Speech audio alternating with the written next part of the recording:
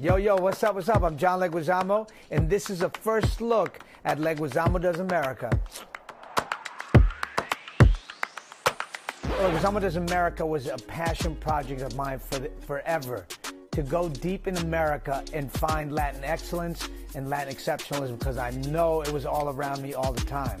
In this series, I get to go to 6 of my favorite cities in America that are deep in Latinx.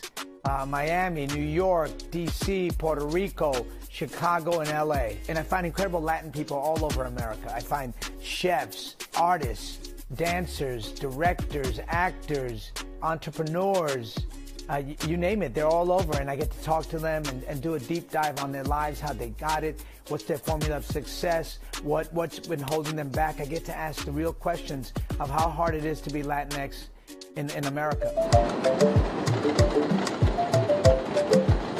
New York City would not exist without Latinos. We're equal to whites in population size.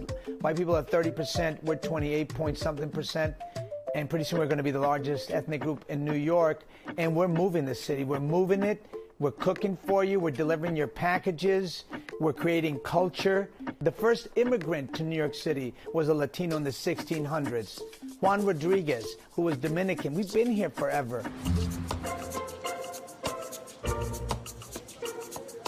Right here, this is the building I grew up in, on apartment 4A. And it was incredible because the subway's like right there. So we'd be watching TV like a murder mystery, and they'd be about to tell you, and the murderer, and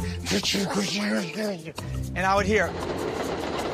So that's how I learned how to write, because I just had to make up my own stories. Manhattan was like Oz, it was there. It was something to achieve. It was something better. It was someplace, but it was close enough, you know what I mean? So you could always dip your toe into what wealthy people and people who had privilege, you saw it.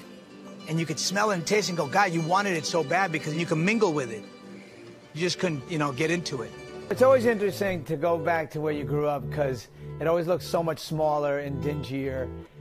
And when I went back to Jackson, I was like, it's a transition neighborhood. It's a place where immigrants come and you get out.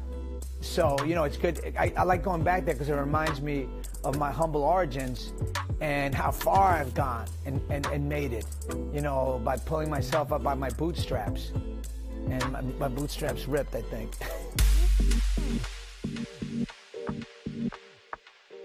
So check it out. New York City is one of the most influential places in the entire world. People find inspiration here when it comes to everything: food, music, and especially fashion. But did you know that a lot of the coolest New York City fashion was invented by kids in the hood? That's right. Just 30 years ago, street style was maligned and shunned by mainstream society. But the world has caught up. And major fashion brands are making millions of dollars making streetwear often inspired by styles originating in black and brown communities. I'm about to meet up with Raul Lopez, Brooklyn native and designer behind Loire, who is taking street style back and finally getting the recognition he deserves. How cool is this place? Oh, these are the famous purses, huh? Yeah, man. The It Bag. The It Bag. Dua Lipa had one or something?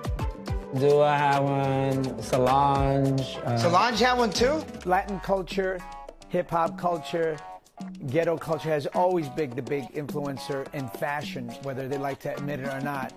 And it was so good to go in there and investigate that.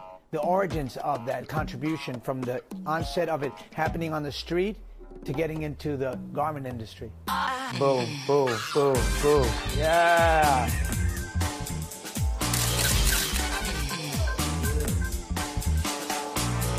Oh my God, I look muscular.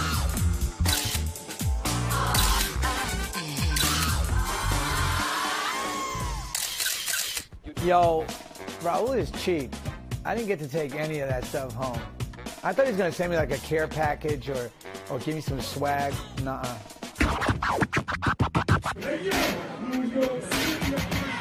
Tony Touch and other DJs played their tapes in clubs around the city.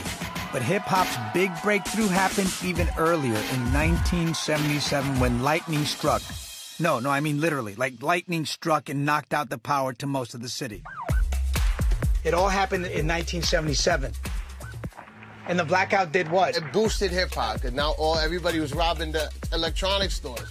So now we had like 1,000 DJs in New York. Once all those new DJs started creating beats, the rap battles were on. Everybody's competing because there's too many turntables around, and that's how rap begins. It's incredible. Like I said, we couldn't afford the equipment, and as soon as the lights went out, everybody had equipment. We went right for the DJ equipment, bro. Latin and black culture, when we're together, we accomplish so much. And this was that moment. Hip-hop is black culture, and we just assisted. You know, we did a Sky Pippen to Michael Jordan, and we were there. You know, we were there as photographers of it. We were there as inventors of breakdancing, DJs as well. I think people should watch the series because they're going to be turned on by what's happening in America, like everywhere in America, where Latinx people are succeeding, making inroads, making this country run, and moving the culture forward. Hey, thanks for watching. You can catch the full-length episodes starting April 16th at 10 p.m. Eastern, and the next day on Peacock. Hey, it's going to be legit. I'm telling you, it's going to be fire.